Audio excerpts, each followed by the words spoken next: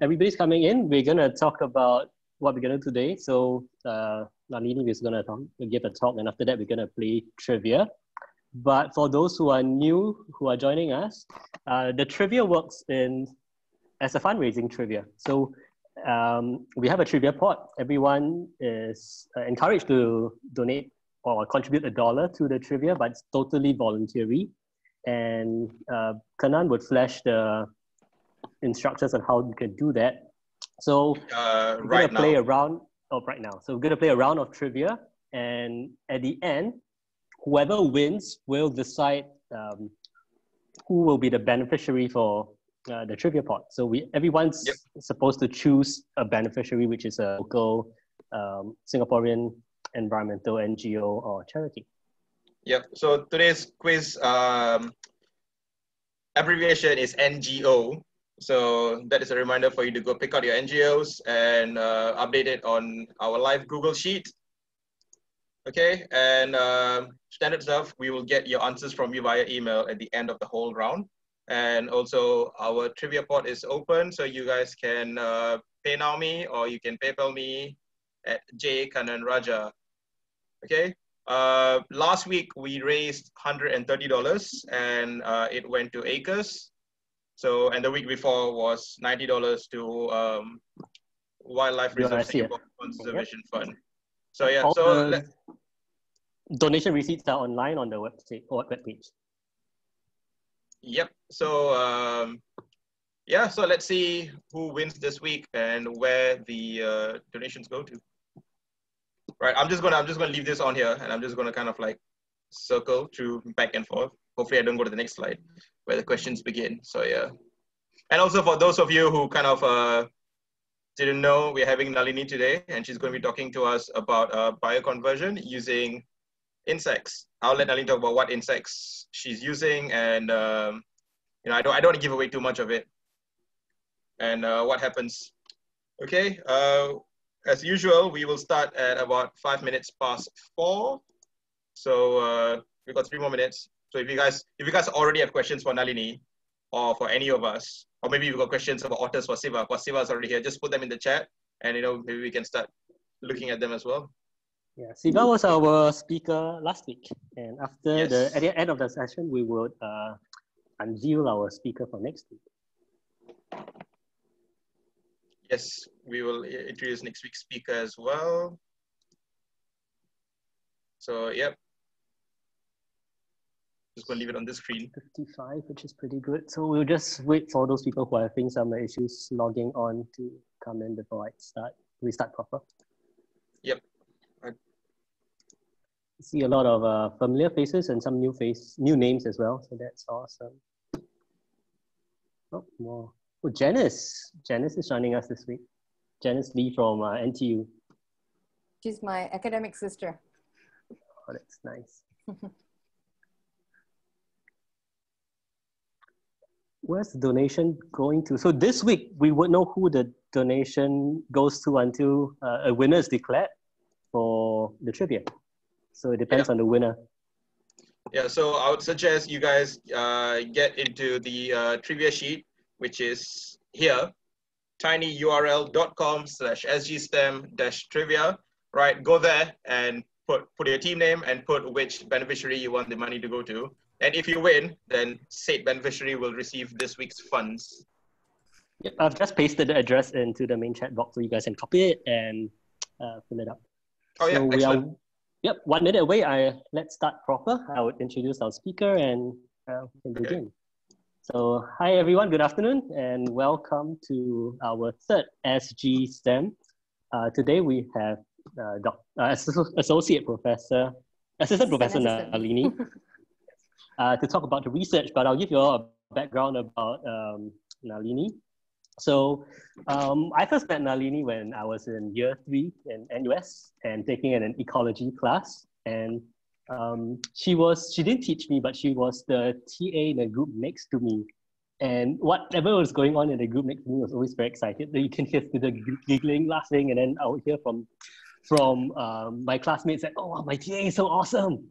So I never got to get taught by Nalini, but my TA was awesome as well. But every time I would keep very quiet during the class just to hear what's going on in the next group as well. So I was like multitasking. But I never really got to speak to Nalini as well because our times in NUS didn't really overlap. So when we got a chance to decide on a list of speakers for SGSTEM, I think, haha, who do I always want to listen to? So I thought, hey, Nalini, I want to listen to Nalini talk. So it's an excuse for me to invite Nalini to talk about her research. Her research is mostly on insect reproduction as well as recycling. So today she's going to share with us about one aspect of her research on building an insect army to deal with food waste, which is a problem in Singapore. I'll let Nalini talk more about it because I don't want to take up any more time. So Nalini, please. Well, first up, thanks Kannan and Marcus for inviting me. And Marcus, I think that introduction had a lot of MSG in it, but thank you nonetheless. So I'll just get started, okay? So here we have, hopefully you guys can see the screen. So I'm going to start off by just giving you guys an idea of why I work on insects. And before we go into the meat of this talk, hopefully if you have any trouble following it along or whatever, just put it in the chat and I'll try to address those questions later on. Okay, so this is aimed at a general public, so I'm trying not to have too many sciencey terms, but if I forget, just bring them up later. All right, so first, insects. Now, most of you might not have an idea about insect diversity, so let me just give you a quick illustration. So we as humans, we belong to a group known as vertebrates, which are organisms that have internal skeletal structures. So let me draw your attention to this small icon here, this colored icon. That filled orange icon refers to the number of described vertebrate species there are in the world, which is about 45,000. And this little space you see around it, that's the number of estimated number of undiscovered species. So that's about 5,000, they think, about undiscovered vertebrates in the world. And besides these animals, you can also look at, let's say, plants. So these plants, there's about 240,000 described species over here, and about another 60,000 that is unknown.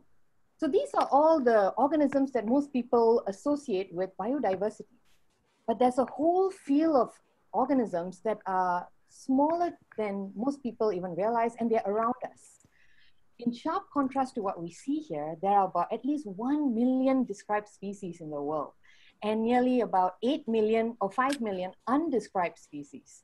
So insects actually make up more than half of all the living organisms on this planet.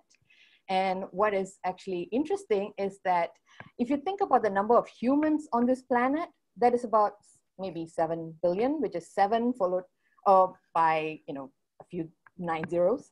If you think about the number of insects in the world, that's 1 quintillion individual insects. That is 1 followed by 19 zeros. So you can imagine just how many insects there are on this planet.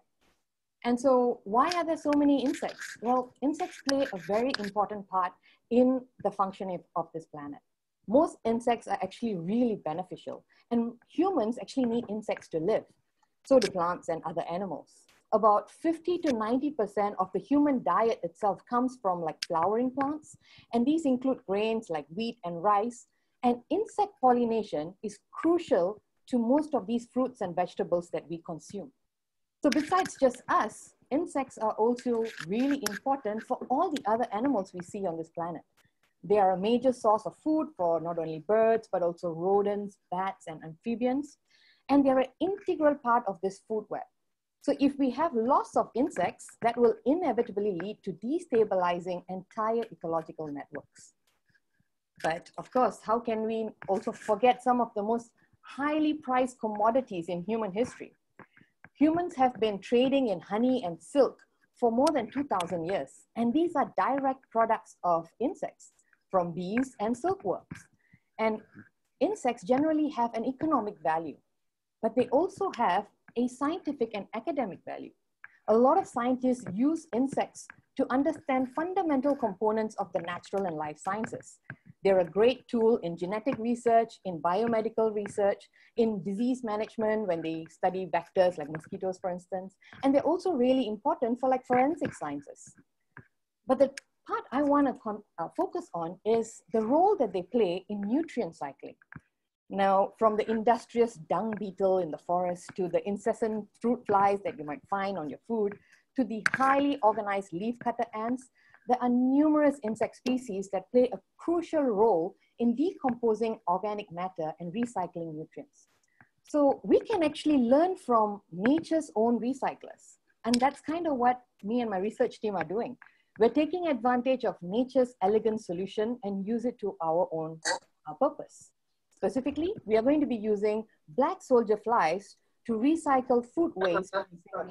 Yeah.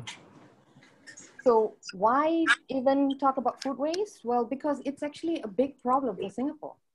For a small country, we generate a lot of food waste. In fact, based on just last year's NEA estimates, we generated nearly about 750,000 tons of food waste. Now, this is actually equivalent to more than 40,000 double-decker buses, right? That's a lot of food waste. And a lot of this waste is actually surplus food that is still fit for human consumption. And unfortunately, much of this is incinerated and less than 20% is actually recycled. So we believe that the use of black soldier flies actually presents itself as a promising strategy to tackle food waste. How? Well, by insect bioconversion. We give these insects, these larvae, food waste that we generate, and these guys can turn it into fertilizer or animal feed. So what do I mean? I'll talk about it a bit more.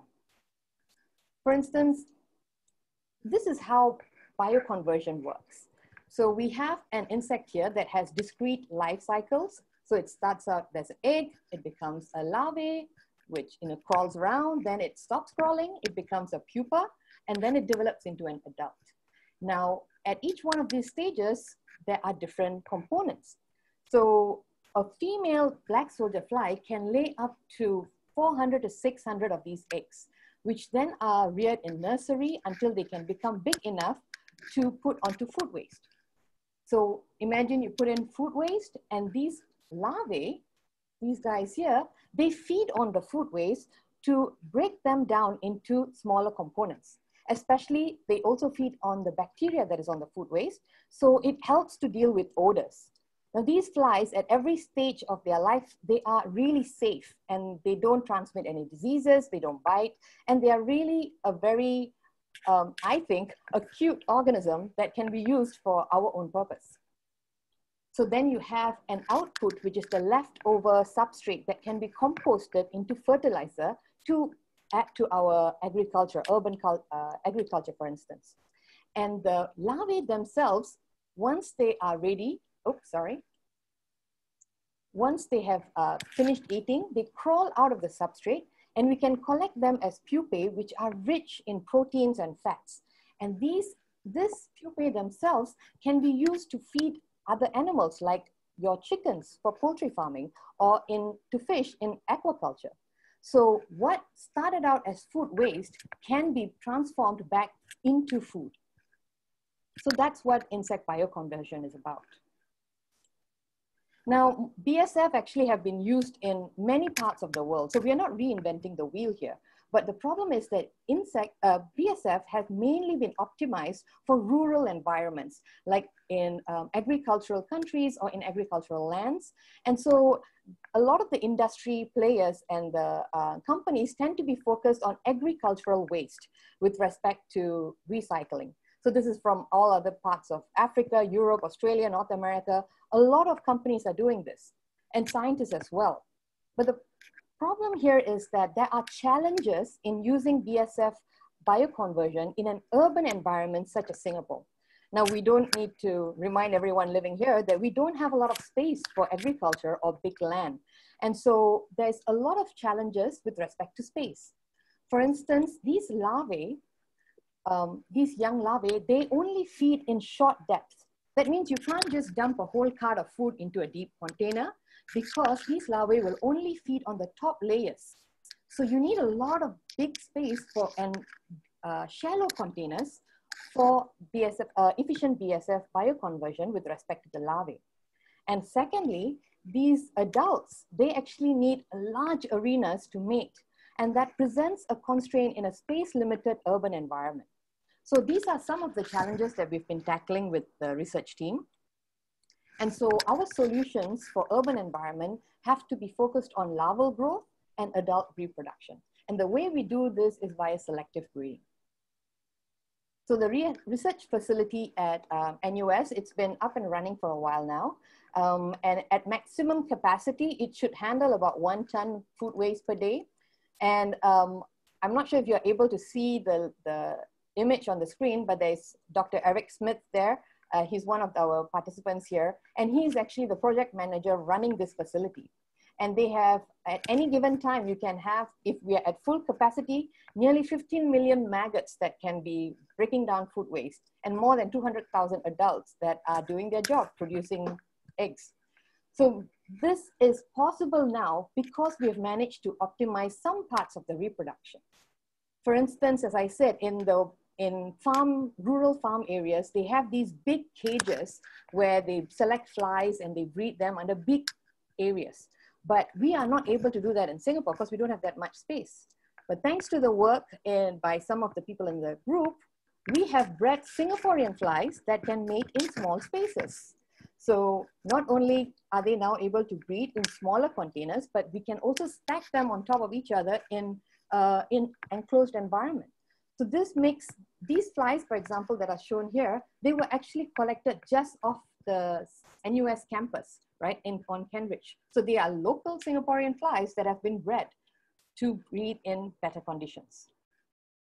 Now, there have been a lot of studies with respect to how to increase egg production and fertility, which refers to the number of eggs that actually hatch. But much of this work has been published on populations in North America and Europe. So they're not actually local flies, and they're not adapted to local conditions. And there's very little information actually on how different populations might vary. So this is where my lab actually comes into play. We've been looking at what makes these populations differ. Why do some populations produce more eggs? And why are some populations actually, their eggs survive better than other populations? And one of the things we've found is that populations differ with respect to their reproductive traits. Now, for those who don't know, I'm not going to go too much into detail, but most insects require 2 types of organs for making the next generation. For instance, they need the gonads as well as accessory glands. Now, so these, for instance, let's just say you need an egg, right? An insect is producing an egg. You also need proteins to feed the egg, to nourish the egg. So these are 2 types of organs that are required. One is to produce the structure of the gamete, and the other one is to nourish the gamete. And what we find, our work suggests that populations differ with respect to their investment in these kind of structures.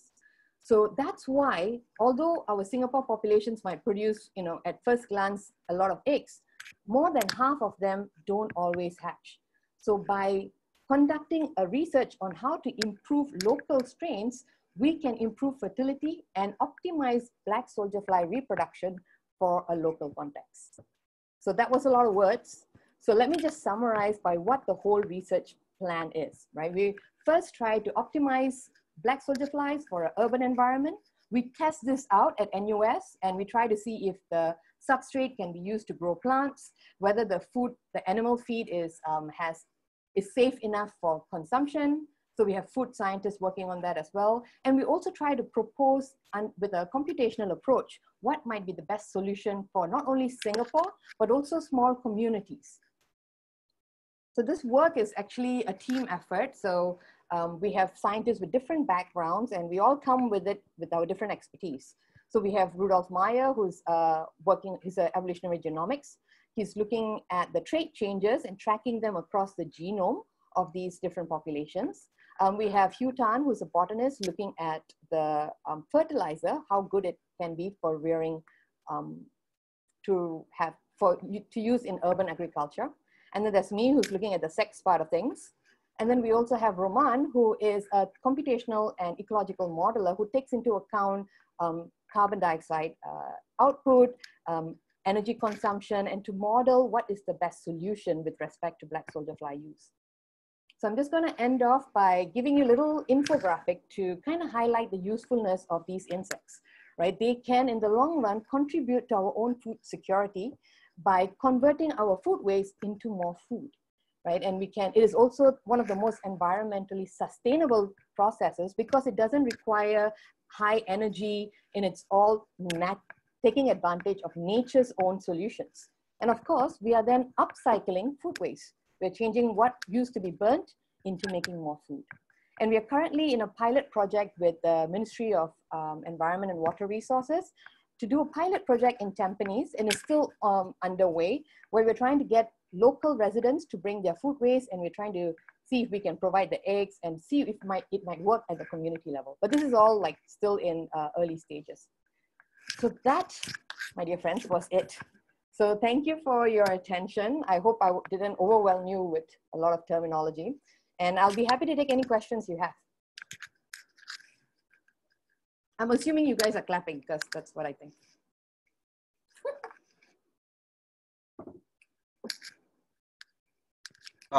Nalini, thank you for the presentation. It was really informative.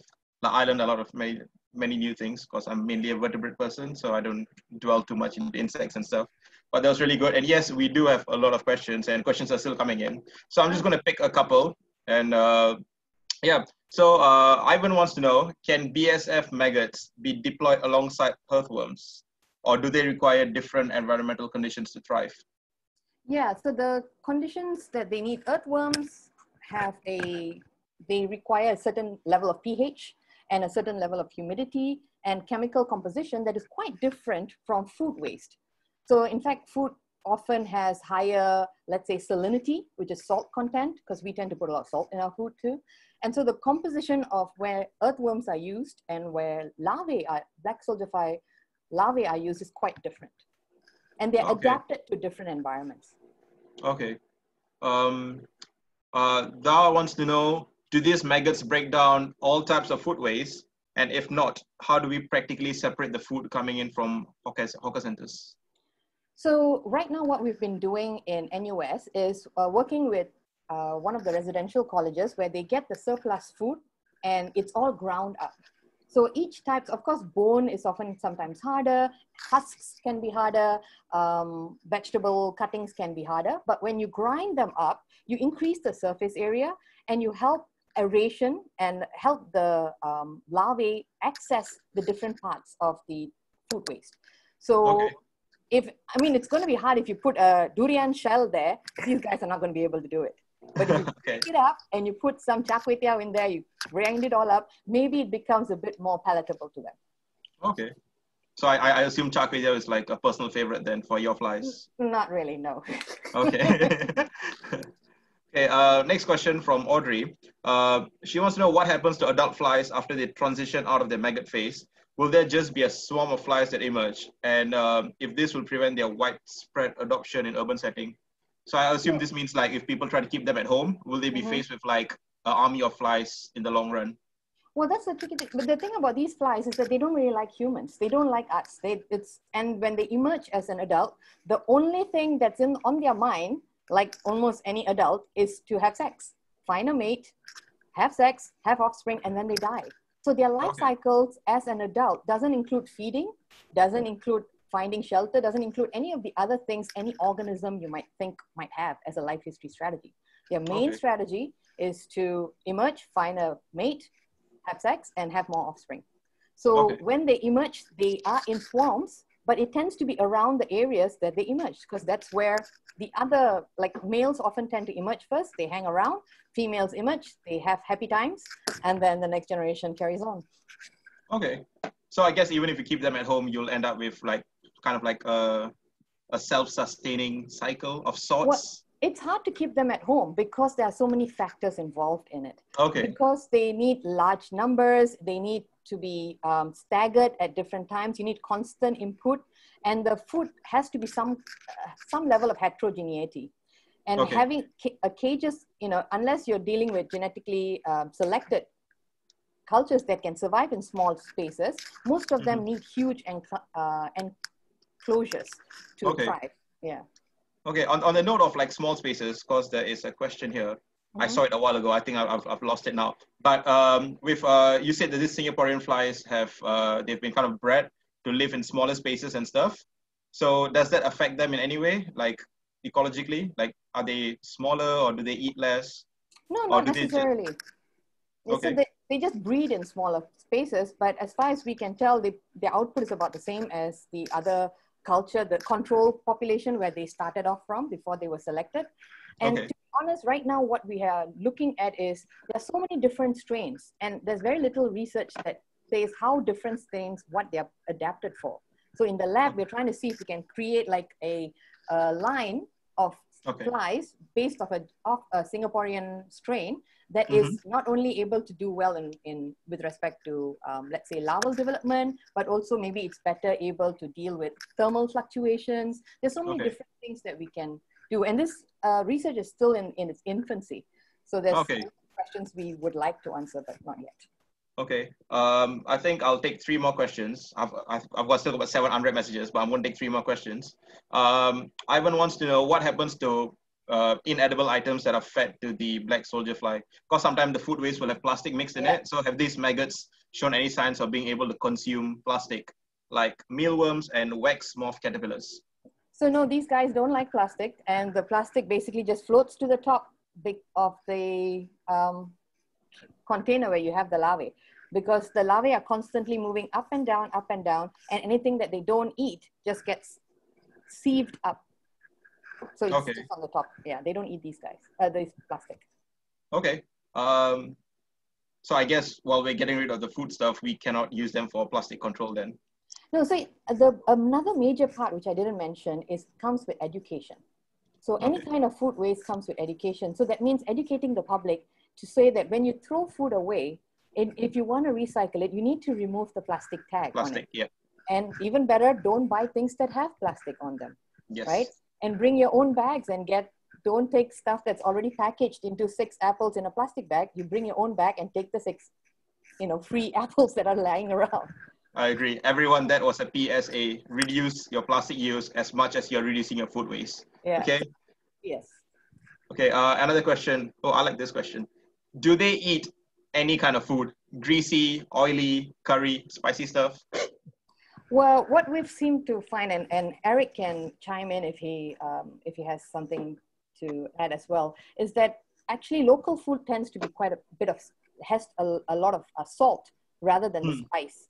The flies themselves, the larvae themselves are fine, but the residue, the compost, that becomes a bit tricky when we want to use it for fertilizer because of the high salt content. As far as I know, they don't dislike spice, but I think spice is not everyone appreciates the same level anyway. That applies to every organism. It's good. I guess it's good that flies do have like a spice level they work with. And I'm sure you can have little pots of like spicy flies and non-spicy flies. Actually, I think Eric might have something to add. Oh, I had to move into another room because we've got our 3-year-old who is having a really good time. But so I just wanted to add on to what Nalini was saying. They really will go for anything, salty, oily, spicy, because they don't, I don't know this for sure, and there may be research to be done on this, but to my knowledge, they don't have the same taste receptors. Mammals feel the capsaicin in chilies. This is why they are the seeds are dispersed by birds, because birds can't taste the capsaicin. They don't feel the heat. So that's a defense mechanism of the chili plant to ensure that mammals aren't dispersing the chilies, only birds are, because there's something in our gut that will break down the seeds. Anyways, that's a side note, but yeah, basically they'll eat anything. One thing that we've noticed in the facility is if the food is a little bit too oily, and this doesn't have to be just from the cooking oil, this can be other lipids. We've noticed this in oils that are in biscuits, that they do not like it because it's our suspicion that it gets in the way of their breathing to be Frank. I think the oil might clog up their spiracles, and so that makes it difficult. So they want to climb out and escape, basically. But under most circumstances, we have fed them oily food, and things are fine. But that's the only thing that we've noticed about their diet that they really are somewhat averse to. Anyways, back to all of the rest of you. Thanks, Eric. Welcome. Okay, let's do 2 more questions. Can other species of flies be used, or are black soldier flies the prime species? I think this is meant for more of a global scale. So if let's say, if we want to do this thing on an international scale, are there any other kind of like fly species that would be useful? And also, since they are Singapore flies, how will they have like climate change, not climate change, like will they have climate differences like summer and winter? Well, actually, seasonal differences actually. Black soldier flies are found all over the world. And okay. we are the ones that are a bit later to the game. There have been numerous countries that have had black soldier flies used in food waste recycling for years. And as I mentioned, though, they have mainly been in rural environments, and using agricultural waste, not necessarily food waste. So that's the big difference. So the thing in Singapore is that what we are using it for is not for agricultural waste, it's for food waste. And food waste has other stuff in it, right? We have condiments in it. As I mentioned a couple of times, we have salt levels. The consistency of food waste also is quite different from that of agricultural waste. So that's the challenge here that we are trying to do. These flies are often locally adapted. Most populations of any kind of organism tends to be locally adapted to the environment. So that's why we are starting off with Singapore flies rather than just getting a strain from overseas. But what we are doing is we're studying these strains from overseas and seeing what works for them and trying to manipulate that for local flies. Okay. Yeah. That's good then. So these things, yeah. So I guess this thing can be done globally then, since oh they're yeah, found all over the world. It's been going on for a while. Oh, okay. So let's take the last question and then we'll move on to other things. This is from Hang Chong. Does Singapore Food Agency allow black soldier flies, which have been fed with post-consumer food waste, to be in turn fed to animals reared for animal consumption? And if not, what are the best practices and or regulatory frameworks that would allow that? So that's actually what we are having. We have a task force right now with NEA and the Singapore Food Agency. That's part of the research that's actually going on. We've got people from the food sciences as well to try and see what are the effects of this food cycle, meaning how safe it is for human consumption. It has been shown in many places that it's safe for animal consumption and that actually it is fine to go back into the food cycle, but it really depends on each country's regulations. And so Singapore is still, as I said, in the infancy of PSF work, and we are working with statutory boards in trying to figure that out. Okay, that's good. Then hopefully, they'll be able to make this a commonplace. Well, that's the hope. But I mean, there's still a lot of questions left to answer, and that's kind of what I need. That's my job. That's good then. I think that is all for questions. We still have a bunch of questions. I think Eric can answer them in the chat as we go along, since you've been targeted by Nalini earlier. Sorry, Eric. I apologize, but I have to leave the Zoom. Oh yeah, now. sure. So, but thank you for having me. If you guys have any questions, you can feel free to continue typing them out in the chat, and Kannan and Marcus will send them to me, and I might be able to give them some answers that they might be able to share. Before we move on to our trivia section next, please join me in thanking Nalini. You all.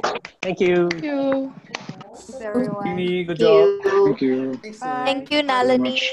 Thanks, Eric. Thank you, Nalini. Bye. Thank you. Yeah. Thank you. Right. People don't. All right, so please don't go away. Thanks, Nalini and Eric. So if you want to contact Nalini directly, if you've got burning questions, you can reach Nalini on Twitter. Her handle is @Nalini_Dr. P. You could go to her DBS, NUS DBS website, and her email address is next. So before we go on to our next segment, we have a poll. So we are now in the middle of our SGSTEM Circuit Breaker Talk and Trivia, and we're glad everyone is logging in to listen to all our local STEM speakers. So we are now thinking about what's going to happen after the circuit breaker. Would we want to continue doing this? Kana and I would very much like to continue, but we know that once people start going back to work, the timing on Friday afternoons might not be great for everyone. So we're going to launch a poll now to ask, what would you want to continue logging on to listen to STEM speakers speak, and what would be your best time for this? So now you will see a poll question being flashed up on your screen. So please vote what's the best time, or even if you are not likely to join, I know it's a brutal answer for us, let us know too. Yeah, so we've got about, we'll wait till we got about 80-90% people have voted, you know, democracy, so keep voting. So far we've got about 65% have voted, so yeah, I'm not going to say, I'm not going to say which is leading. I don't want to, like, you know, influence your votes, but yeah.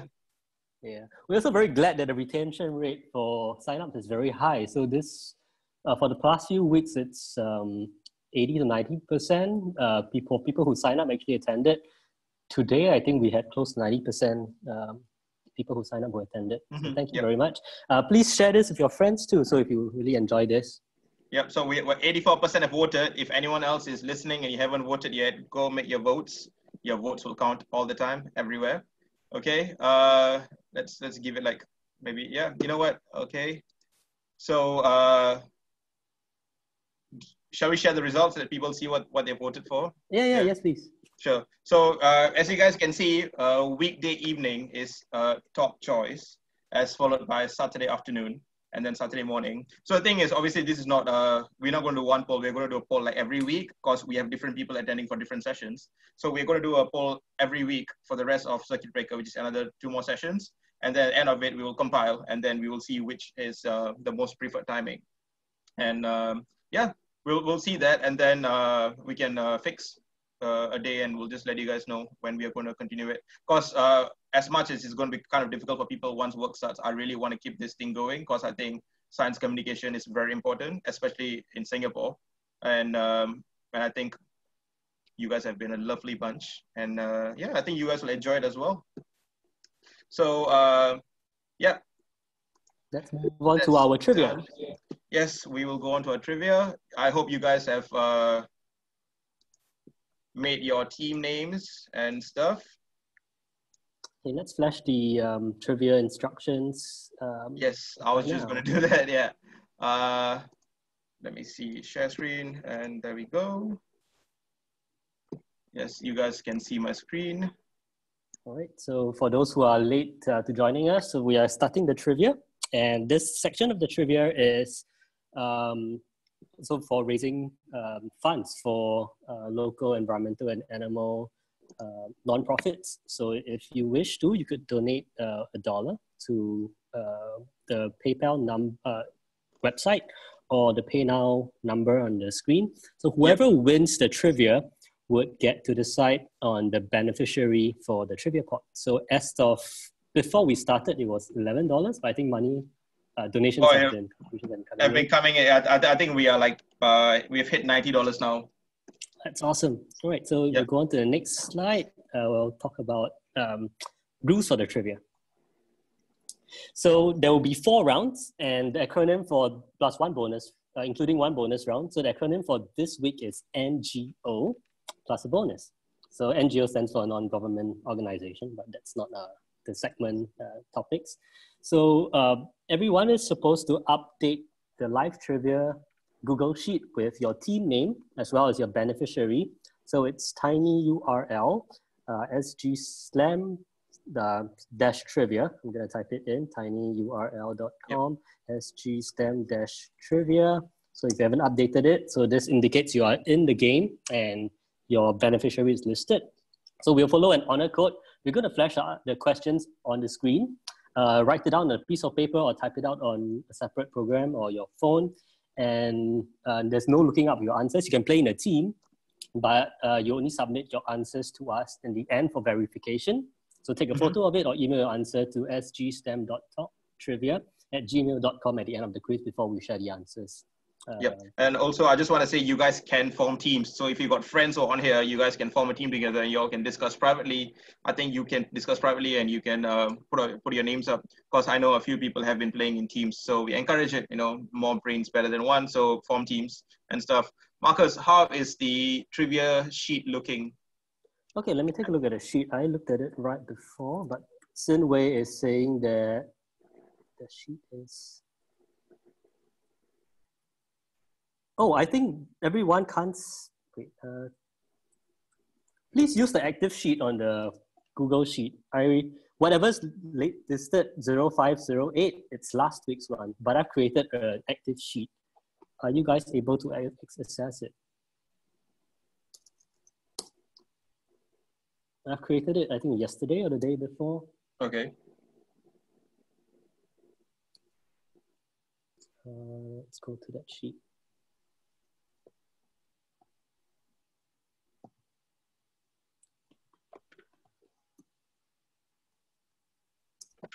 And also, I think Eric is sticking around to answer more questions. Thanks for that, Eric. So if you guys still have questions, you can send it over. You can send it in the chat, or you can send it to privately to Eric. Yeah. Oh, you mean just the title? All right. So the title is thanks for pointing out, but we can continue as we go along. Okay. So, yeah. I think title is we're ready to start. Yep. So I hope you guys, in the time while we're checking stuff, I hope you grab your pen, your paper, and your quiz partner. And the first topic is news. So let's see what has been happening around the world recently, aside from COVID-19. So question 1, which mid-Cretaceous dinosaur's tail was recently found and described, making it the only known largely aquatic dinosaur? Which mid-Cretaceous dinosaur's tail was recently found and described, making it the only known largely aquatic dinosaur? So about the picture, some of them are not dinosaurs. I could not find a purely Cretaceous dinosaur one. So I've taken some time and I've crossed out all the non-dinosaurs. So marine reptiles, flying reptiles, normal reptiles, invertebrates have all been crossed out. So yeah. If you guys think that the dinosaur is featured on this list, go for it. If not, you can throw me a completely different dinosaur as well, if it's not on the list. So mid-Cretaceous dinosaur tail. Okay, let's go to question 2. Question 2. What is the name given to the social distancing robot patrolling Bishan Ang Mo Kio Park? What is the name given to the social distancing robot patrolling Bishan Ang Mo Kio Park?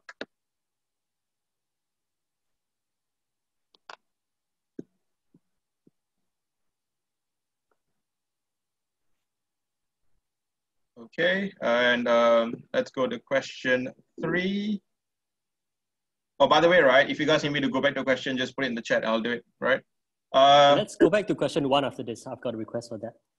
Okay, cool. A woman was recently arrested and charged with being a public nuisance and violating COVID-19 laws in Singapore. She was seen in a video claiming to be a blank, meaning a person who rejects the government, police, and any form of authority.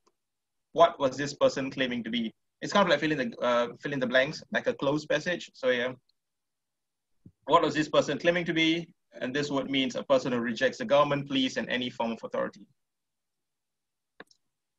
While you guys are writing that, I'm just gonna show question 1 again. Which mid-Cretaceous dinosaur's tail was recently found and described, making it the only known largely aquatic dinosaur?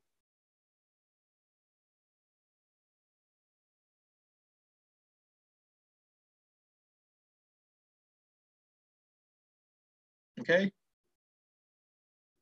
By the way, you guys can just drop me like the genus name, which is like, the first part of the name or even half the name so people know what you're talking about. Doesn't have to be like the whole thing. Question 4, a gas leak from a LG chemical plant in Visakhapatnam, Andhra Pradesh, India, resulted in the death of 13 people and more than 1,000 were taken ill. What was being produced in the chemical plant? A gas leak from an LG chemical plant in Visakhapatnam, Andhra Pradesh, India, resulted in the death of 13 people and more than 1,000 were taken ill. What was being produced in the chemical plant? A, battery fluids, B, herbicide, C, pesticide, and D, polystyrene.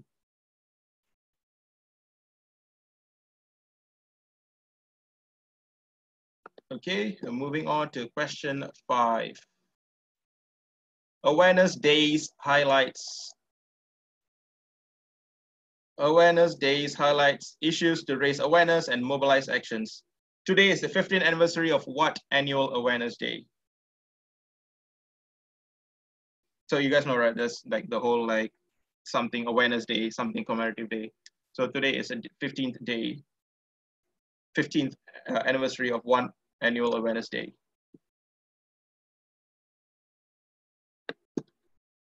Okay, and moving on. So NGO, the G stands for geography. Good luck. Which country has the most volcanoes? Which country in the world has the most volcanoes?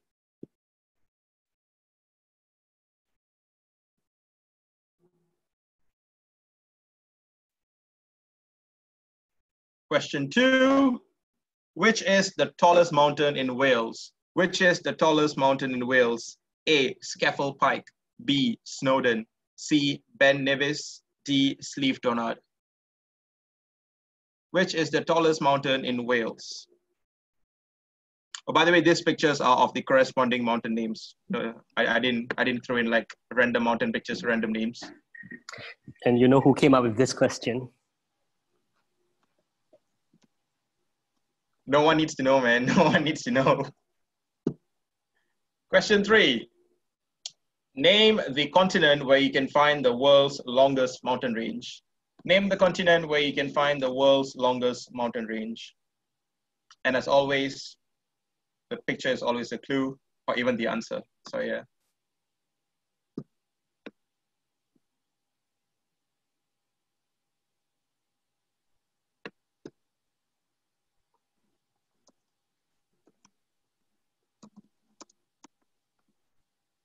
And moving on to question 4. The Association of Southeast Asian Nations, ASEAN, consists of 10 member states, with Indonesia being the largest by land area. What is the second largest? The ASEAN group consists of 10 member states, with Indonesia being the largest by land area. Which is the second largest country?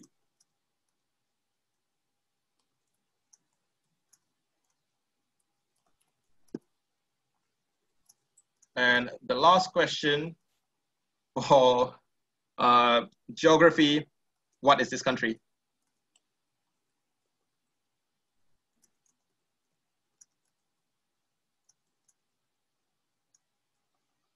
I'll let you know that Marcus came up with this question. And when I looked at the country, I was like, what?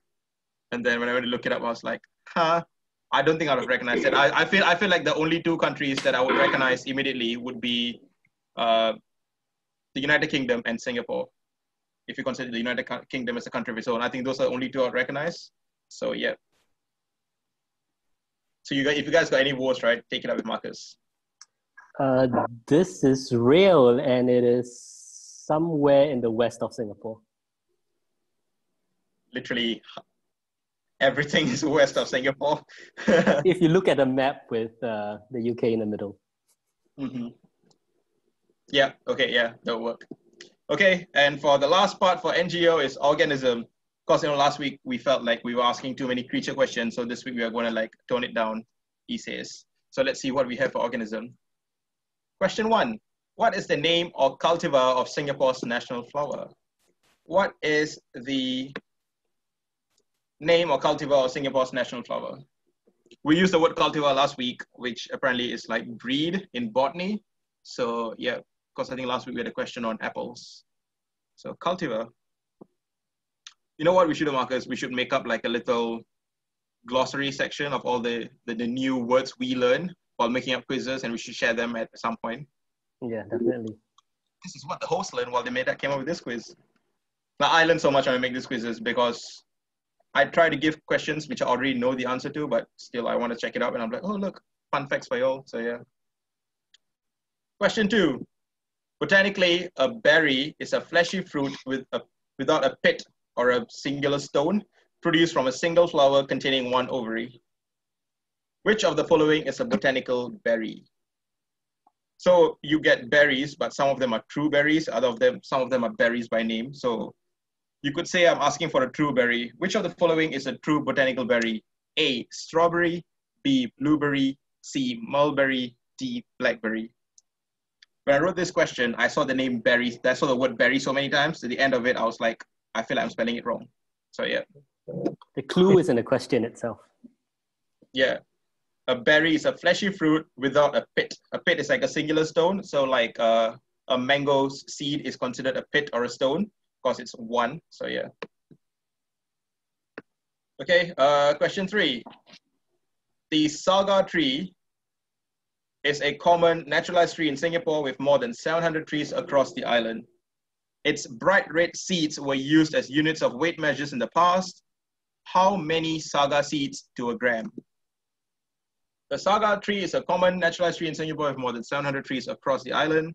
Its bright red seeds were used as units of weight measures in the past. How many seeds to a gram?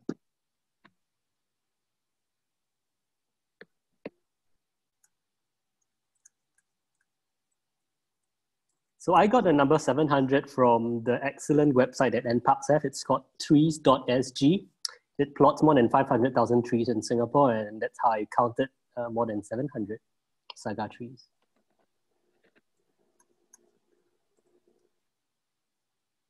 Question 4. We like asking this kind of like, weird versus questions. Last week was like ducks and horses. This week it's elephants and giraffes. Which is heavier, the trunk of an elephant or the neck of a giraffe? I feel like that is a very judgmental giraffe there. So yeah, he will judge you if you get it wrong. Which is heavier, the trunk of an elephant or the neck of a giraffe?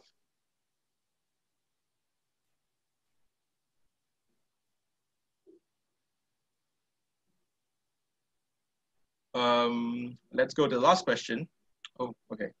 To which species does the oldest known tree in Singapore belong to? This tree is estimated at about 360 years old. To which species does the oldest known tree in Singapore, estimated at about 360 years old, belong to? By the way, the picture is not a clue. It is just an old tree I found on the internet. I'll put it out here now. The rest of them are all notable trees that you find locally in Singapore. Okay. Does anyone need any question repeating? Anything in the chat, Marcus? No, nothing. Excellent. Maybe to clarify the last question, we want to compare African savanna elephant versus a Rothschild's giraffe. Yeah. Yeah, let's stick with African elephants and giraffes. Okay, so. Right. Ooh. You guys ready for the, yes, self-mark, right? Someone. Yeah. Self-mark, right? Let's do this. Ooh. Question 1 for news, or the answer. Spinosaurus was the recently found dinosaur. Dinosaur whose tail was recently found. So they find that it is long and pedal-like, kind of like a newt or a crocodile. So there's this excellent GIF from Net Geo, where you can see the tail moving. No, you guys need not send us the answers first. You guys can just self-mark. You can send us the answers later. We will let you know when. Okay, Spinosaurus was the answer. Question 2, Spot is the name for this dog. So I know that it's confusing there because on the dog's body, you've got Boston Dynamics and you've got Lima 002. So Boston Dynamics created this dog, and it was, it can go through stairs. It can go on stairs and places that most wheeled robots won't be able to. And this dog, fun fact, has 360-degree vision, and it says obstacle avoidance. So you cannot stand in its path, right? If you see it along Bishan Ang Mo Kio Park. And it speaks in a polite female voice. Oh, does it have a voice now? Oh, that's adorable. I didn't know that a voice. I just know that it will kind of like make loud noises so it doesn't sneak up on you. and it scares the dogs. And question 3, the woman claimed she was a sovereign, which means a person who rejects the government, police, and any form of authority. And from what I understand, this is a term which is pretty much used in like parts of the US and not very much else in other parts. Correct me if I'm wrong in the chat though. So she claimed she was a sovereign. Question 4, the algae chemical plant that resulted in the death of 13 people in Vizag in Andhra Pradesh, India was making polystyrene. Polystyrene is the answer. And 5, today is Endangered Species Day. It's the 15th Endangered Species Day. So yeah, fun fact, today is also Dinosaur Day, but then there are 2 dinosaur days, and one of them is today, the other one is coming soon. That may be a question the next time, when is the next dinosaur day? So yep, let's go to the next one, geography. Indonesia has the most volcanoes. They have over 400 volcanoes, and out of which 127 are still active. And these 127 active volcanoes, they account for 1/3 of the world's active volcano population number. So yeah, Indonesia, and that is Krakatoa exploding. Oops. Question 2, the tallest mountain in Wales is Snowdon. All of the other mountains mentioned were also from the United Kingdom. Scafell Pike is the tallest mountain in England. Slieve Donut is the tallest mountain in Northern Ireland. Ben Nevis is the tallest mountain in Scotland, which is also the tallest mountain in the UK. So Snowdon is the tallest mountain in Wales. I've climbed it. The views are amazing when it's not foggy, you know, like you get this kind of like a clear day once a year. So yeah. Question 3, the continent with the longest mountain range is South America. And the mountain range in question is Andes, and it's 7,000 kilometers long. And it runs through 7 countries: Venezuela, Colombia, Ecuador, Peru, Bolivia, Chile, and Argentina. So South America.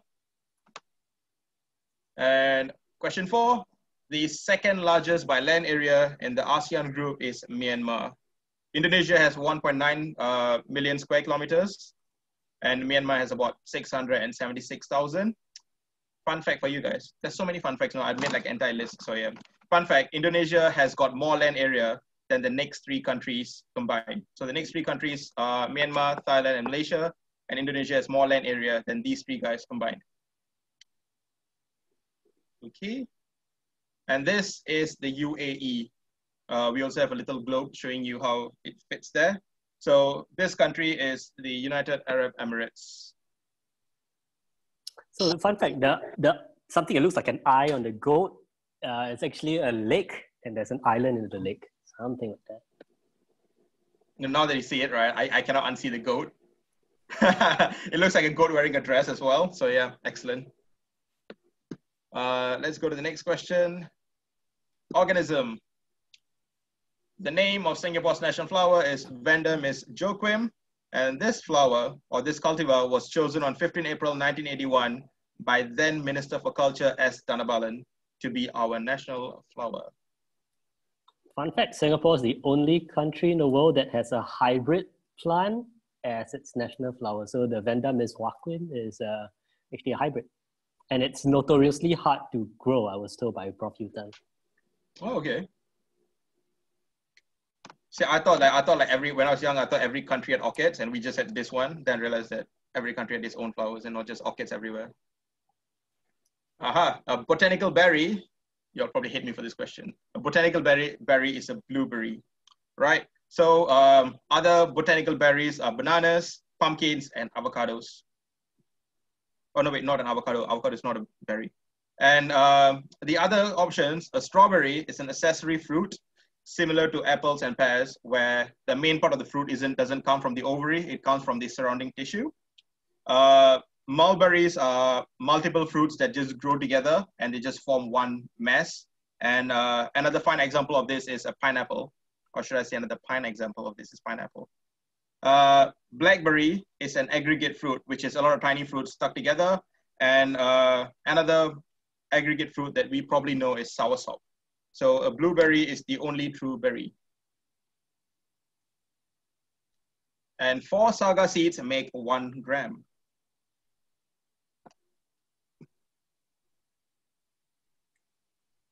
Four saga seeds to 1 gram. And let's go to the next one. The neck of a giraffe is actually heavier than the trunk of an elephant.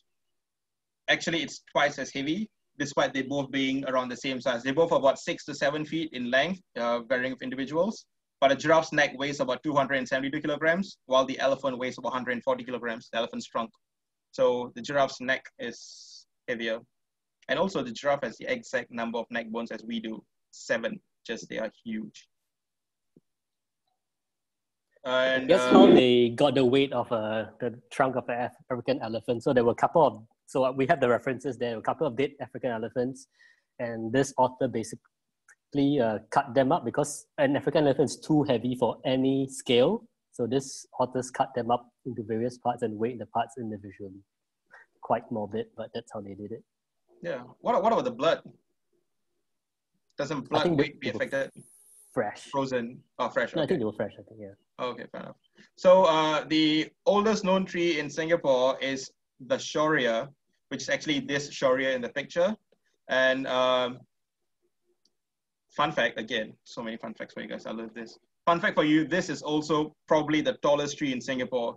And it's about as tall as a 20-story apartment block. So it is the oldest and potentially the tallest as well. So Shoria. And the other trees, right, they are all kind of also the older ones as well. I took them all from a list. So one of the older Tembusus is obviously the one at Botanical Gardens, the one with the low-hanging branch. There's also a Bodhi tree in a Buddha temple. And there's also an Angsana. I think the Angsana was it was at one of the hotels. I can't remember which one. It was at one of the hotels in Singapore as well. So these are all old trees, the Shoria being the oldest. Okay, and now we come to the bonus round. Yep, so at this point, I would request everyone to tally up your scores on your, on whatever sheet you're doing, update it on the shared Google Sheet, and we will talk about the wages. So the Shoria tree was, I think it's found at Bukit Timah Nature Reserve. Yes, it was. Thanks for bringing that up. Yep. So I would recap how the wager works. So after you have tallied out all your scores, the bonus round works in a way that if you are slightly behind, this is your chance where you can catch up. So you get to see everyone's score. So you wager your point for the next round. So our next bonus question is something based on the top, right? So you wager your points. So the maximum points you can wager is your total points you have. You can wager from 1 point to the maximum points you have. So for example, you got all correct, it's 25 points, right? 15 points. And then you would gain the number of points you wager if your answer to the bonus question is correct, but you would lose the number of points if you are wrong, right? So please fill in your wager amount. So if you've got 15 points and you wager 15 points, if you get the bonus question correct, you get 30 points in total. If you get the bonus question wrong, you get 0 points. I see almost everyone wagering their full points. Excellent, excellent. So we are waiting for Fibbers, Tommy, Wandrew, and Barb. And also, right, just a reminder, you can only wager points you already have. Do not over wager your points. I will say this every week. Like Marcus and I have this like spiel that we give you guys every week about the wagers. So, yep. Oh, by the way, right, and also, since we are waiting on people, if you guys got any like topics you want us to put in the quiz, right, just drop us a message. Like we are on Facebook, Twitter, Instagram, LinkedIn. We have our own site. You can email us. So if you guys got any quiz questions or quiz topics that you want us to put, you know, like maybe you really, really like, trying to think of something really cool and quick. Sea creatures or marine invertebrates, tell us, we'll put it in the quiz. Okay, I see a request for native wildlife. All right, so I think everyone who is in the game has updated. Awesome. So we have 20 minus 2, 18 teams, 17 teams playing. All right, and majority are playing for acres. We've got Bat Conservation International. We've got Climate Conversations. WRSCF projector ropers. All right, so let's review. Excellent. Let's go. Bonus question for this session. Oop. Oh, almost gave the answer away there. What are the insects used by Nalini's team to combat food waste? What are the insects used by Nalini's team to combat food waste? As always, the picture may have the clue. I don't know, I haven't looked through the picture yet, it might have the clue, it might, just maybe. So yeah, what are the insects used by Nalini's team to combat food waste? No scrolling up of the chat to look at the answers since they're there. Yeah, we did mention it a few times. It was mentioned in the chat so many times today. So yeah. Eric suggested must use scientific name. Oh, you know what? Yeah, I'm sure. Go for it. Well, if we see a scientific name, right, in addition to the common name, we'll give you 1 extra point. Okay. Yeah, well, let's give it the 1 extra point. Because I think I mentioned the scientific name once or twice in my promos. I think when I was promoting to my entomology group, guys. So I used it then, and I think I used it once on Twitter as well. So yeah, right. So if you guys have the slide too. Is it? Oh, it's slide as well. Excellent. So yeah. So if they have it, do we reveal the answer? We will let everyone write it down first because they might have to think about the scientific name. Yeah, y'all better be thinking and not be scrolling. Yeah, the scientific name hint talks about the body of the fly. The body of the fly has a part that is shiny or translucent. That's where we get the specific epithet of the fly, the name. All right, everyone. Is everyone ready? Yeah. Let us know if you're not. Yeah. So I'm just looking at like some of the cameras which are open. I see a lot of confident faces and stuff. Everyone's smiling and nodding, so excellent. So yeah, let's go. Shall I, Marcus? Yes, please. All right. So the insects used by Nalini's team for food waste reduction is the black soldier fly, or black soldier flies, or maggots of black soldier flies. What's the scientific name, Marcus? Oh, something illuminates. Maybe Eric can unmute and tell us. Yeah, wait, I'll unmute Eric. Hermetia Eric, what is this? illucens. Oh, Hermetia illucens or Hermetia illucens. I've heard it pronounced that way. Yes. What am I supposed Excellent. to Excellent. So that is the last question for today. Right. So if you have the scientific name, you give yourself a bonus point, but we will of course check once you submitted it as well. So could you please submit your answers to the email? Yep, it's on the screen as well. So yep, and you can update your scores over there as well. So I've copied the name of the scientific name in the chat box, and I'm typing the email address you could send it to. I've already got a few emails coming in as well. So as usual, we will announce an unofficial winner from a quick glance, and probably later in the day or tomorrow, we will announce the official winner. I mean, so far, like the unofficial winner has always been the official winner as well. So yeah, you guys are very honest. Yeah. Oh, we've got someone who's got 24 points, Jen.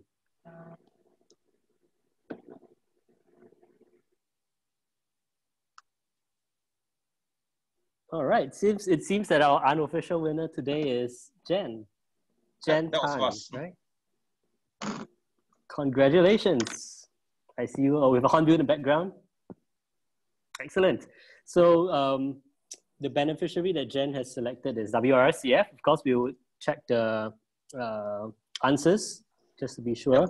And we would update the website with the donation receipt once everyone's ready. So thanks for joining us today. We're going to review our next speaker in our next slide. Oh yeah, there's also a trivia part if you guys haven't done it yet. Oh yeah, yesterday, the last week we got contributions all the way after a few hours of the talk. Yeah, so I think we had stuff coming in at like up till 10, 11 p.m. as well. So yeah.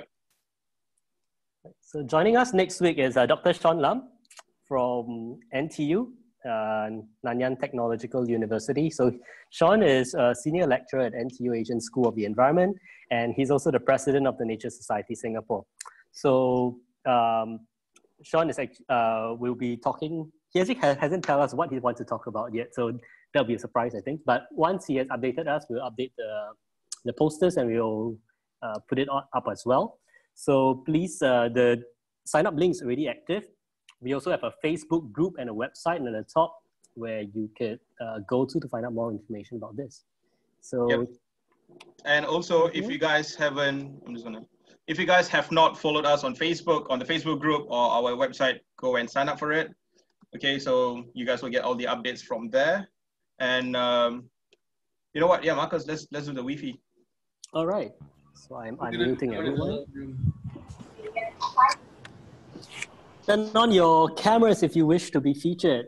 And the Wi-Fi is also posted on the website after every event. Yep, more and more. Yeah, we'll just give everyone some time to like get their cameras on. Yeah, thanks for being part of the STEM community.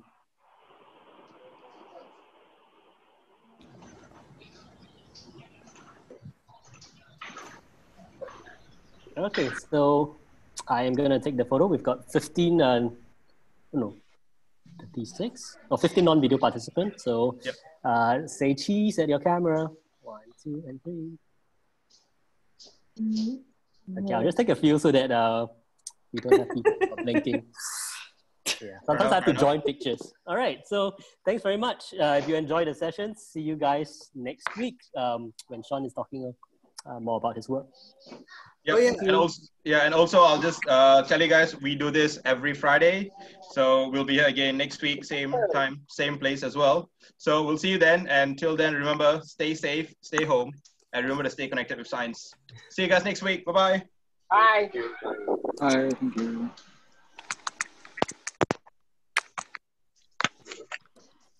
So is it that people didn't want to stay after to ask more questions? There were a few questions in the chat box, but anyone who's interested can ask more questions. Yeah. Well. Oh, there are questions coming in. Yeah. Okay. All right. Is it cool if we do this for a few minutes more? Yeah, for sure. Let's go ahead. I'm interested to know too. Oh, okay. So yeah, let's do it not via typing, but I mean, I guess, I don't know. There's not too many of us, right?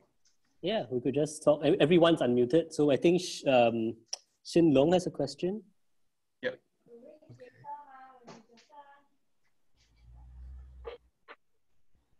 Unless it is easier to do it with typing. Okay. So it's up to you, Eric. It's up to you. If you want, you can talk about it, or if not, you can type it. All right. I'll scroll through some of these questions that they had. Let's see. So the main difference there, I think talked about that. Maybe you could start with the last question because Shin Long is present on the video chat now. So that'd be great. Oh, hi, Hong Chong. Good to see you. Okay, so there's currently one farm in Singapore using black soldier flies. Any idea on the scale of the project thus far? Where does it get its food waste as of now? So I'll start with that part.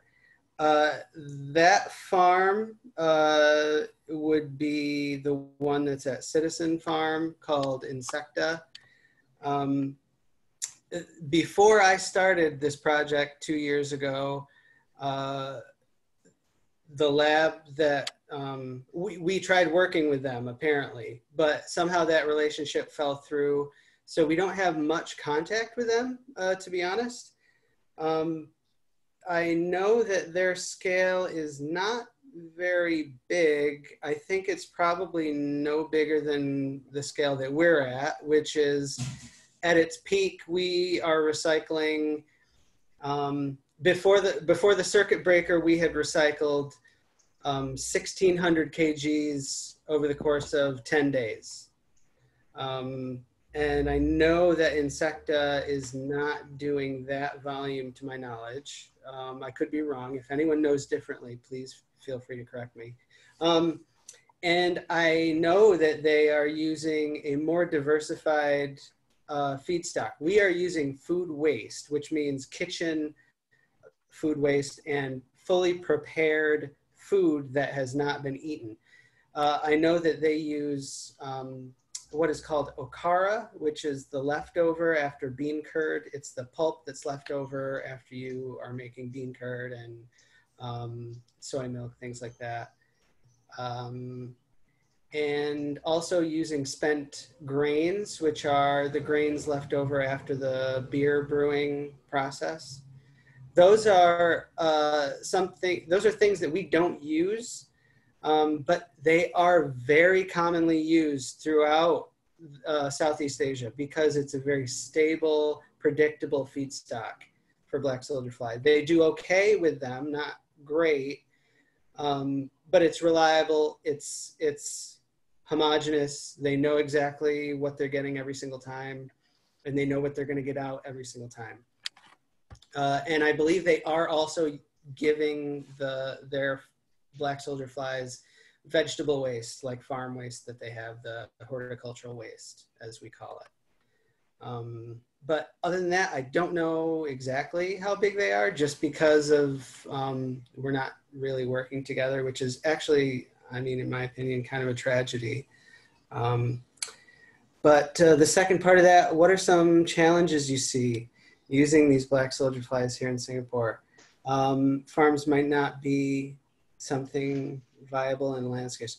Yeah, so land space is a big issue. Nalini did talk about getting them to be more productive in smaller spaces, specifically when it comes to reproduction in smaller spaces. And she usually uses the joke that we're trying to turn them into good Singaporeans that can raise families in very small spaces. So the reason for that is they find their mates in flight. So the male will be perched, they'd be at rest, landed somewhere, sitting, waiting, and it will see a female flying above. And they're very visual. They do not fly at night. They only fly during the daytime. And to get successful fertilization of their eggs, they actually require a certain amount of ultraviolet light. So it's difficult to get good egg production under, say, normal indoor lighting, because all of the ultraviolet light has been filtered out for our safety. So they only fly around in daylight, and that means they only mate in the daylight too. So the male is sitting waiting, the female flies above, he sees her, goes up, and then they make a connection in midair, and then they tumble to the ground and then complete the act at rest on the ground. So because of that, it takes a certain volume of space for them to fly around, because that's how they initiate copulation. So what we're trying to do is make that volume smaller so they don't need to fly around as much. Maybe they can find each other at rest on the ground and mate. And so that can take what normally would take a very large volume of space, make it smaller. You can get higher production out of a smaller unit of volume and square footage on the ground. And then also we're trying to make the food waste recycling process also in a smaller volume of space. So you saw the shelves and the trays that we had. We're trying to stack our recycling production. They can only go about 10 centimeters deep because they need oxygen. That's part of the reason why they get twitchy when there's too much oil, because they can't breathe, they need oxygen. So they can only exist in these very shallow layers. So that's why we need to take what, you know, is probably a huge volume of food waste and split it up, put it into those shallow trays and stack it vertically, much like the vertical vegetable farms that we're doing. So those are the big constraints and the big challenges for using it in Singapore. Land is expensive. everywhere else around the world, they're doing this in rural areas using agricultural waste. They can use open air, which is great for ventilation. This actually addresses one of the other questions that was back there. It is smelly. It does not smell like a garbage dump. It's not like a landfill. It's not rotting food, but they are actively digesting it. So there is a distinctive, I would say, like a sweet smell or a grainy smell. Weirdly, when I first started, the leftover frass, the fertilizer, to me actually smelled like breakfast cereal. Bizarre. But it has a distinctive smell. And if they are given too much food, more than they can handle in a given, say, few hours, then it does smell a little bit. It smells a little sour. They will eat quite a lot in a short amount of time. The way we try to manage it is we give them only as much as they can eat within about 24 hours. So during that first 24 hours, the food itself might, have its own smell. You walk into a restaurant, you're gonna smell food. And basically we collect fresh food that day and feed them that very same day. So the food that we bring in is still warm from being in the serving tins. So it's not rotting, it's fresh food, but it smells like, you add an entire food court of food in one pile, it's not gonna smell great. Individually, it smells all right, but that's just the nature of it. And what so if they yeah. run out of the food that you fed them in the 24 hours? Would they start eating each other? No, they start actually going through. So the first time they go through a unit of food, it's not going to be very well digested. It's well enough, but they will start to consume it again, and they'll draw out as much of the nutrients as they can get. Yeah. And so, yeah, that's why everywhere else does it in rural areas. You can get natural airflow. In Singapore, we really don't have that luxury. So we're talking small spaces, indoors usually. So this takes really expensive and sophisticated air handling and air cleaning equipment. So those are really the big challenges in Singapore. And to address another question that I saw earlier, how do we see this as being economically viable in Singapore? As a standalone enterprise, I am skeptical. Prof Carrasco, which was one of the PIs on this project, he did some economic modeling and showed that if the whole country could get on board and we could recycle a good portion of our food waste, it could very well be an economically viable, standalone, profitable industry. But that depends on the economy of scale. If you do this in smaller scales, decentralized, and it's a standalone operation, your margins are going to be very thin. And so you may not be able to, give your staff a paycheck after you pay the bills. So where I see it as being the best benefit is as a side project of an existing company, kind of like what Insecta and Citizen Farm do. So if I'm a chicken farm, for example, I've got a lot of chicken manure and other sort of waste, feed it to the black soldier fly, and then I can get some, money on the side. Maybe I'm selling those larvae for fish food. And if I'm a fish farmer, I would feed that fish waste probably to my black soldier fly and sell it to the chicken farmers. There's still some research to be done to show that you can do chicken manure, black soldier fly, and then back to chickens. Biologically, it makes sense and it should be fine because it's going through the gut of an entirely different organism. But there are still concerns about, animals feeding on their own kind-ish. So as a side project or an augmentation of an existing business, if I'm a restaurant, or MBS would be a great place. They have literally tens of tons, not during the circuit breaker, of course, but they have tens of tons of food waste every single day. They have banquets all the time, and sadly, all that food is wasted. So, if I'm a F&B owner that has a sizable business that's generating that amount of waste, I think this as a side business, it's just value added, because you're taking what is a waste and you're generating some sort of profit from it.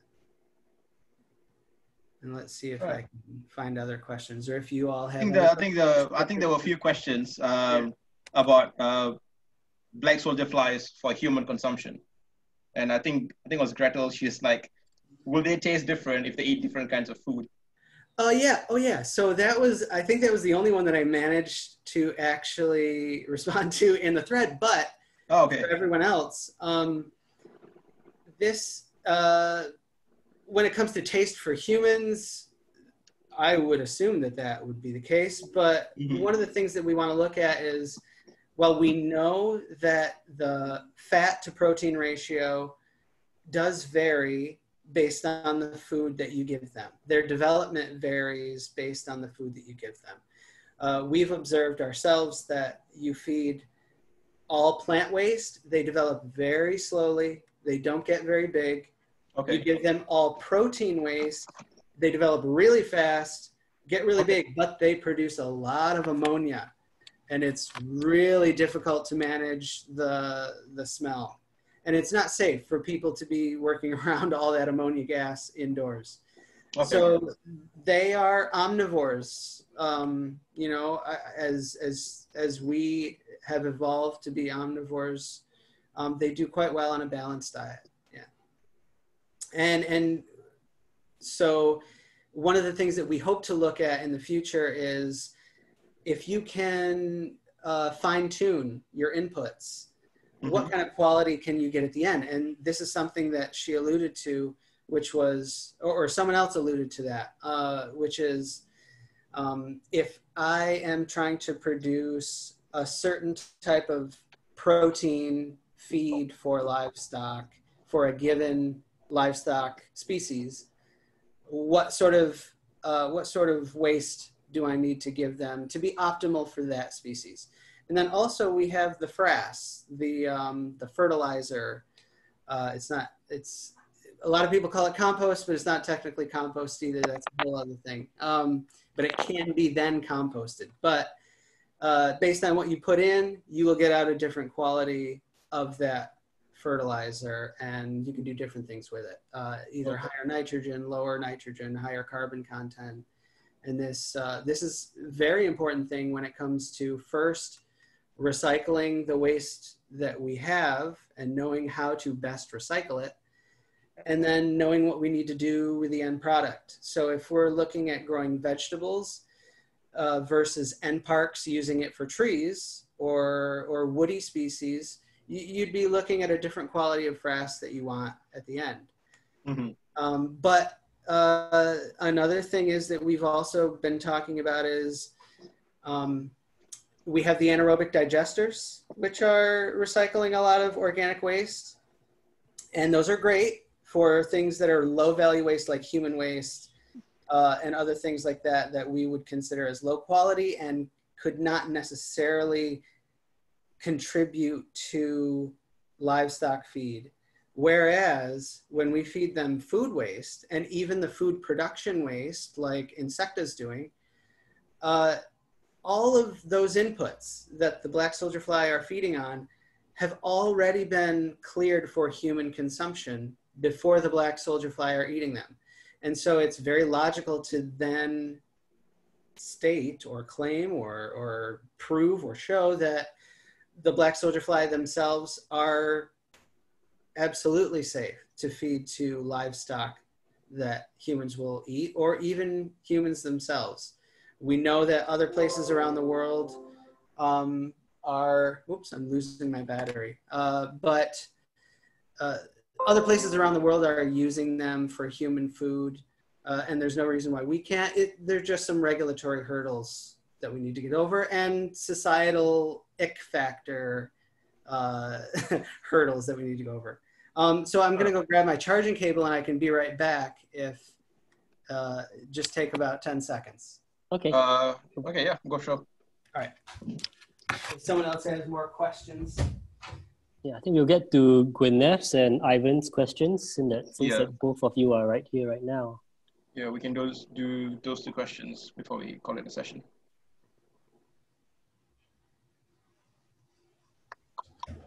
Yeah, I think native animals is a good one for quiz. We can try that potentially.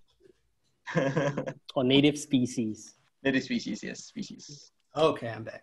Okay, maybe we could just do Gwyneth's and Ivan's questions since that they're both right here right now, patiently waiting. So Gwyneth's question is that, what are the pros and cons of using the black soldier flies versus red worms?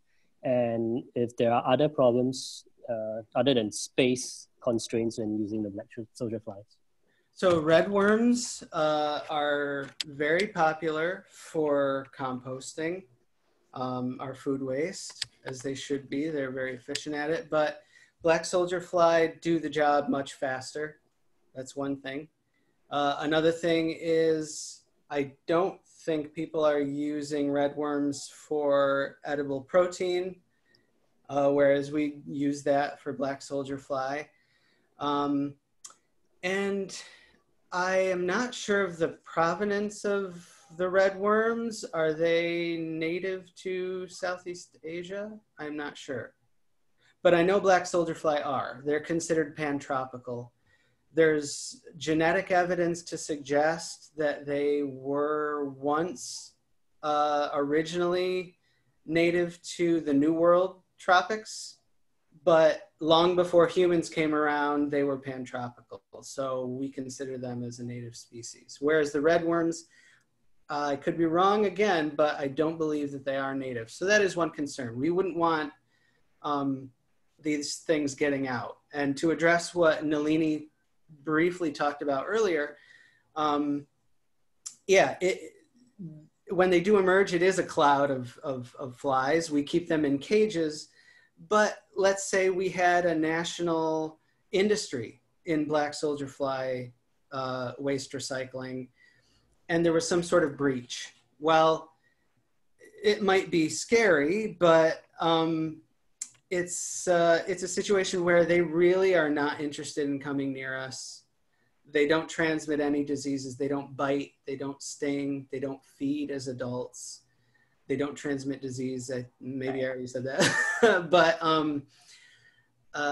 so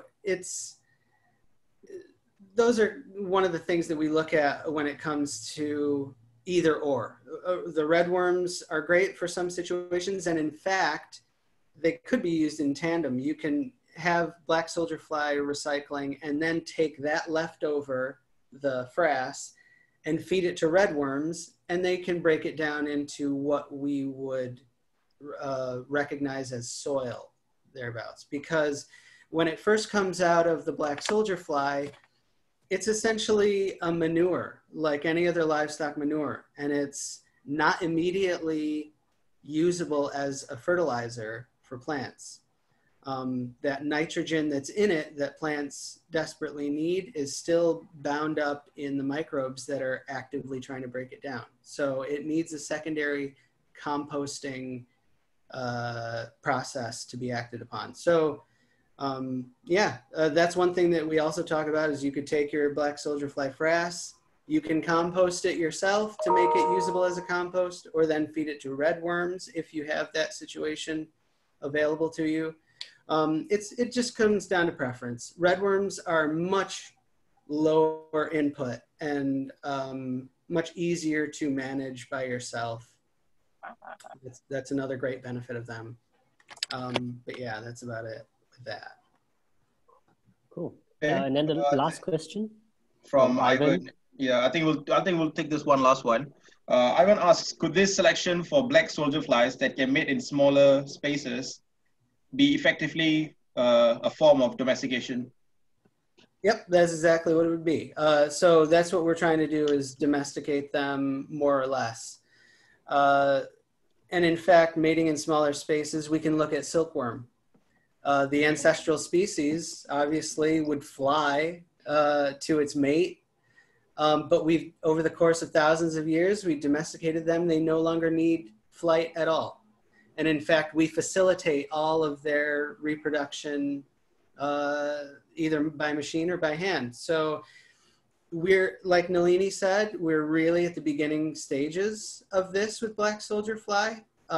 So there's a lot of work to be done.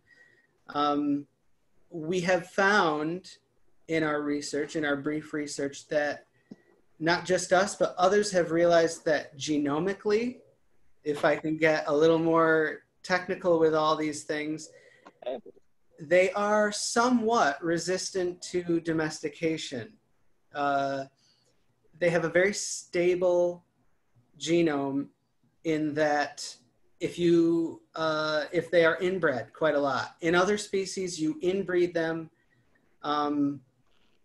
then you can really start to bring out some of those traits very quickly. These are very resistant to what we call inbreeding depression or to evolution, really. They're very stable. This is just my thought or my opinion on it, but their entire life cycle is very ephemeral as adults, is very short-lived, and it's a very transient sort of existence. They come out, they only have about 5 days, really, to find a mate, lay eggs on a suitable food source, and then they die. To look at the silk moth, they can feed as adults. They can hang out, they can go here, there, wherever. Black soldier fly, and their food source, black soldier flies, might be a rotting animal that just died, and it's got to get to that carcass or what have you before it's eaten up by another organism, anything else. So they have to get there, and if I'm the only one, if I'm a female black soldier fly and I'm the only one there, I have to be able to ensure that my progeny are going to then have their own progeny. So they have some resistance to the problems that arise in inbreeding. So what is to their evolutionary advantage, being that I may only find a sibling or a cousin out there because of what our food sources are, I've got to be able to handle that genetic pressure. But that, being resistant to that genetic pressure, actually hinders domestication. It means that we have to work a little bit harder to tease out those traits that we're looking for. I hope I made sense in all that and I wasn't flying over everyone's heads. Oh, that's cool. Thanks so much, Eric. Sure. Welcome. Yeah, we'll put the video on YouTube so anyone who's interested can watch this. And yeah, if I said anything wrong there, someone please comment and correct me. I'm pretty sure I didn't, but yeah. Yeah. Yeah, Eric, thanks for staying behind even after the session has ended and still taking questions and stuff. Thank you for that. My pleasure. Yeah, it was great. Thanks for allowing us to stay after like this. Oh, glad it's useful. Yeah, because I felt like a few people want to stay on and just let some burning questions they had to ask. So yeah. So yeah, thanks, Eric. Thanks for the people who stayed behind for this little post session. So as usual, you guys know we are here every Friday, and we got the link for next week's event up as well by Sean. So yep, we'll see you next week, and good luck in the coming week, guys. Bye bye.